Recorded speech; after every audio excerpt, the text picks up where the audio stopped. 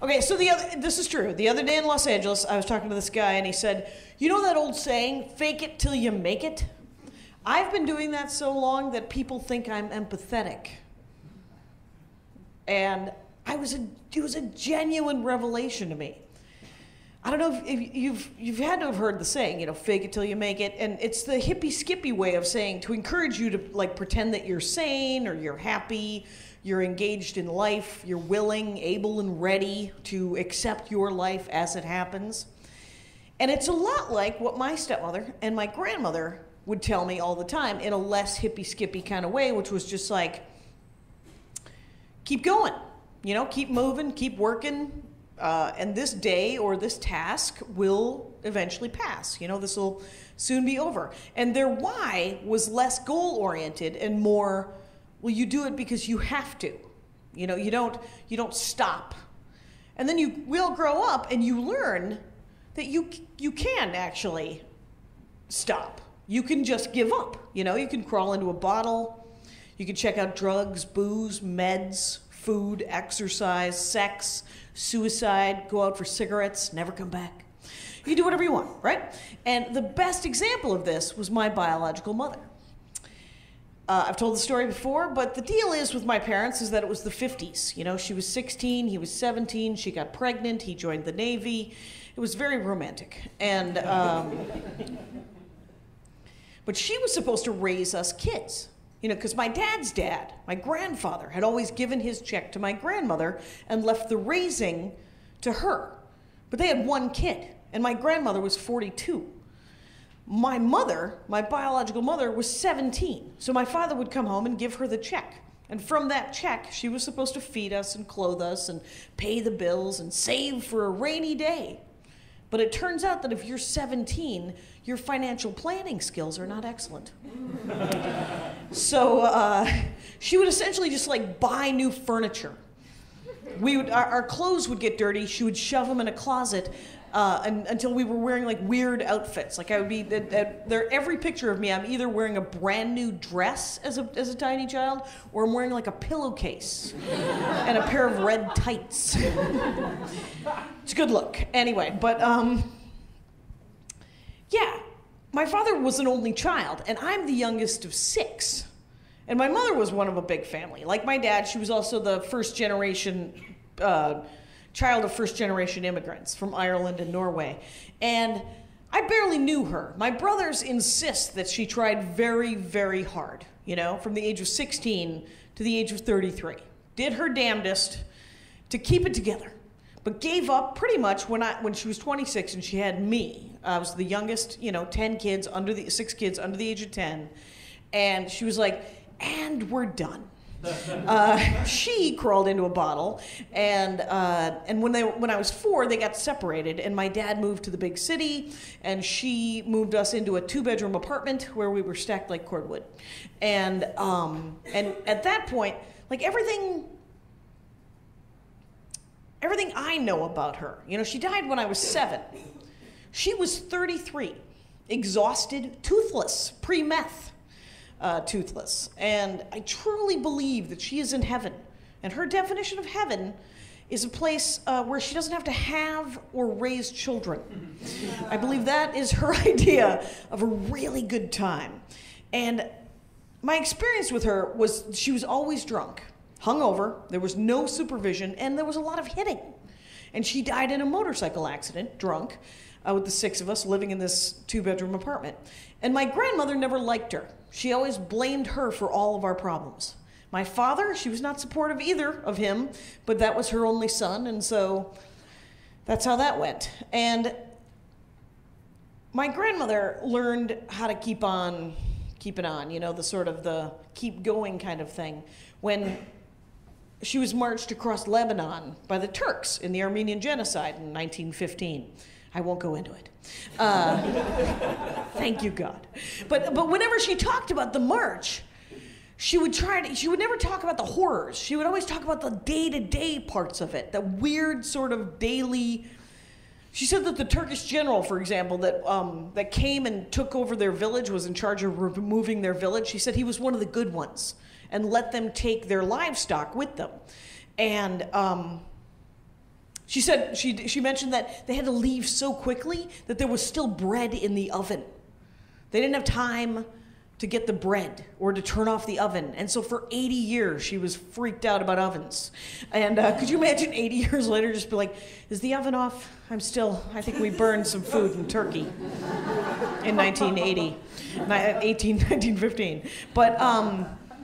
But my grandmother's grandmother was supposed to ride this donkey that they owned, and the village priest stole it. Oh yeah, when she first told me this story, by the way, it was not the village priest. I was 8. She wanted me to respect the priest until I was 15, and then I got to find out that it was the priest. Because the village priest steals the donkey. And as you can imagine, in a tiny Armenian village in Turkey in 1915, there's the priest, and then there's God somewhere below the priest. The priest slightly more powerful than God.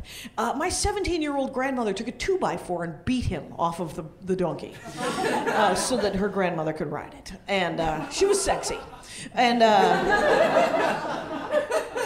And she worked it, you know? I mean, she kept plugging day after day. She had these stories of them, just months of them walking.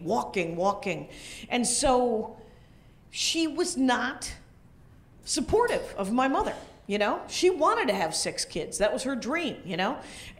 But she wanted to have 6 kids with someone who was home a lot. And my father, my father was never home. He was a salesman, right? So what he would do is he would give his check. And then it was a madhouse because there were 6 children, and so he'd go back out and go, I gotta go make some sales. Well, no, he doesn't. It's 11 o'clock at night. Who are you selling to? And so they got separated when I was 4, and it wasn't anything I said. But they separated, and my dad then gave the money to my grandmother from afar because my mom would just drink it away. So, and my brothers, we all just roamed like animals until my mother's death, at which point my father picked a much better martyr, or a citizen, to lead the charge. Nancy Kashian. Nancy Kashian, my stepmother, was a dream come true for my grandmother, because neither one of them wanted to raise us. But my grandmother could safely leave it to Nancy, because my dad, in addition to being in sales, he knows some shady people. We're very proud. In the 60s, he did a lot of errands for them and hung out with them. He wasn't made, like he wasn't he was like a bagman for a bookie in Milwaukee. This is not a Corleone. This is not a soprano. This is a bagman for a bookie in Milwaukee, whatever. It wasn't even Chicago. So, but he had his own table at the restaurant, right? And so we would talk about how he had a lot of ladies around him. He was working it. You know, he wore a lot of dapper outfits. He was very handsome. I believe he had a knotted scarf at one point. We have a photo.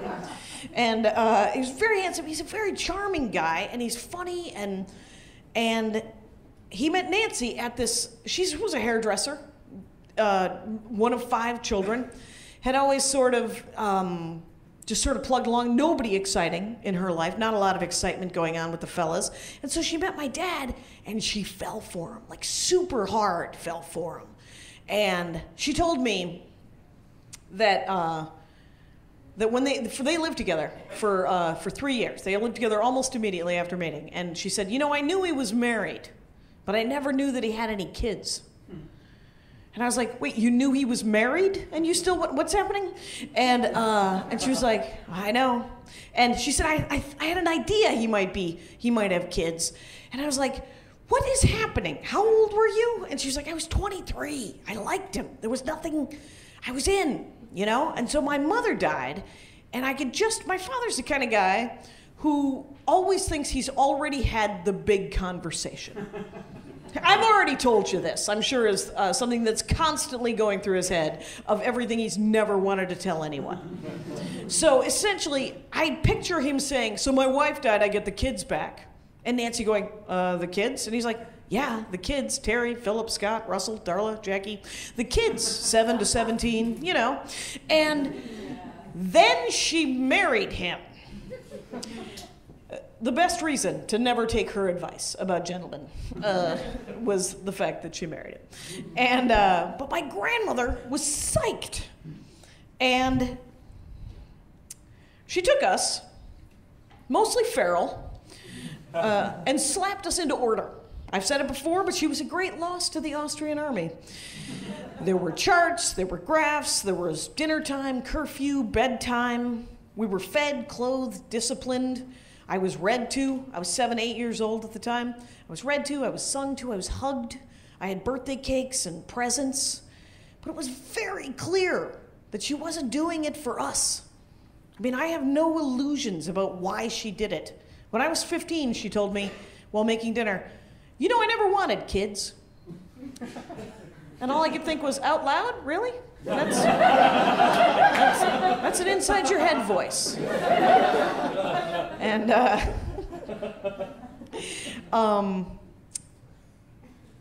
and I remain grateful to this day for that she did what she did. You know, our grandmother always insisted that she saved our lives. Possibly, very possibly. I mean, it certainly gave me a sense of order that I never knew that I wanted quite so much. And I loved her as much as she wanted any of us that wasn't him to love her. And she lived fake it and next indicated thing in the hopes that it would all work out. And it seemed to for much longer than anyone would have called it. I mean, she showed up every day and cooked us breakfast. Then she went to work, and then she came home and cooked us dinner. My dad would pop in, try not to get too bogged down in the day-to-day, and then pop out. He didn't drink. He worked hard. But he's a gambler, and he loves the ladies. So, you know, he would stay longer if we were clean, quiet, and interesting. So she made us clean, quiet, and interesting so that he would stay longer. And when he wasn't there, then she'd watch TV and read a book at the same time. Multitasking, to stop the doubts, no doubt. But the first, you know, internet, watch TV, multitasking, surfing, that we all do to stop the voices. And as a child, I tried to make myself as unobtrusive as possible. I'm sure I was as annoying as any other 7 to 17-year-old girl, but I tried to play by myself and read and write and finish my homework and my chores. There was always a low-level theory in my head that I could be kicked out of the house if I were trouble. My oldest brother had been kicked out because he was trouble. And so I was like, I'm going to have to be kicked out and join the circus, you know, at the age of 8. Get this, he was 17 and he was selling drugs, not attending school, having naked women over to his room, and then he punched my dad. None of those were happening with me. I was not about to be kicked out. It turns out I was a child. So, yeah, and it wasn't going to happen. And when they broke up, when they finally broke up, she raised us. She took my grandmother and her mother into their house and nursed them until they passed away. And then they got divorced. And it was like she was in some sort of separate world. It was like a nether world. It was weird. She started drinking a lot more, and as the years went by, she stopped caring what she did for a living and just got kind of sicker and sicker. She created a Kissinger-like revisionist history of our childhood that was exciting to find out about. Turns out she loved us dearly, and she cared a lot about her grandchildren. She has not met most of her grandchildren, but in theory. My father has not met many of his grandchildren or great-grandchildren, but there's never any theory. My dad had lunch with my sister a couple of months. My brother had lunch with my sister a couple of months ago. My dad, what happened? My dad had lunch with my brother Phil. They're sitting at lunch. My dad says, "Hey, I talked to Darla a couple of weeks ago," and my brother Phil goes, "She took your call?" And my dad goes, "Oh, is she mad at me? Why would she be mad at me?" And Phil goes, "Well, you know, they had another kid and you haven't acknowledged it." And he goes, "Well, does she know I don't care about any of your kids?" And my brother Philip, who has 4 children, said all he could do was laugh. That's all he could do. That's all he could do is laugh, because he's a piece of work. And but she would only see me. I was the only one who would keep in touch with her after they broke up. And she would only talk to me because I would call her.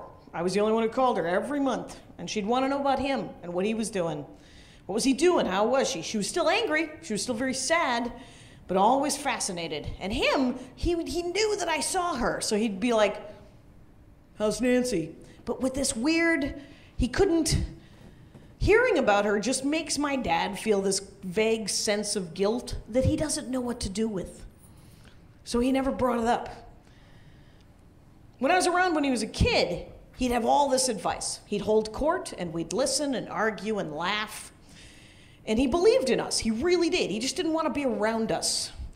And the first line of any advice that he gives you is excellent. It's full of interesting, like, information and love and belief. But the second line is always a mess. He would say things like, you can do whatever you want to do in life, as long as you don't get caught. And I'm like 8. And I'm like, is that the rule? Are you sure that's the rule? And Nancy's in the background waving him off like a catcher going, that is actually not the rule. That is actually not the, let's go watch MASH. And he would say things like, you can be anyone. You can be anything you want in life. Remember, Jesus only started out with 12 followers. What? Did you want us to start religions? If you want. And I believed in him. And I believed that I could get away with things and I could be anything I wanted to be. But I also did things like I would steal change off of the bar.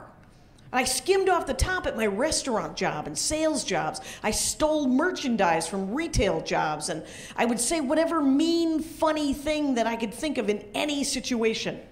And I was not happy, oh no, but I felt like I was doing the next indicated thing, right? I was still alive. I had a job in addition to doing stand-up. I was not a burden on society. But I wasn't happy at all. And so, it was like 15 years ago, I started to go to chiropractors and massage therapists and purveyors of powders and tonics. And the saner ones would always say, if you do esteemable acts, you will have esteem in regular life. You have to be a good person to feel good about yourself. Fake it till you make it. You know, pretend you're a good person. Fake it with your actions toward other people until it becomes second nature, a habit that becomes fact the longer you do it. And I think about that when people say to me, you're so nice. You're such a good person. And I feel like the biggest fraud in the world because I'm just pretending sometimes, right? I mean, my greatest character defect, my second greatest character defect is that I'm mean to idiots. And my first greatest character defect is that I think it's funny. And I don't want to change. But I've been faking it for so long that I feel like, I mean, the revelation is that, you know, if I keep pretending to be a good person and do good things because I'm pretending to be a good, if I die, that's it, everyone wins. There's no loser in this situation. If I fake it forever and then I leave this legacy of trying that nobody knows about, that's okay, right? That's all. Thanks a lot.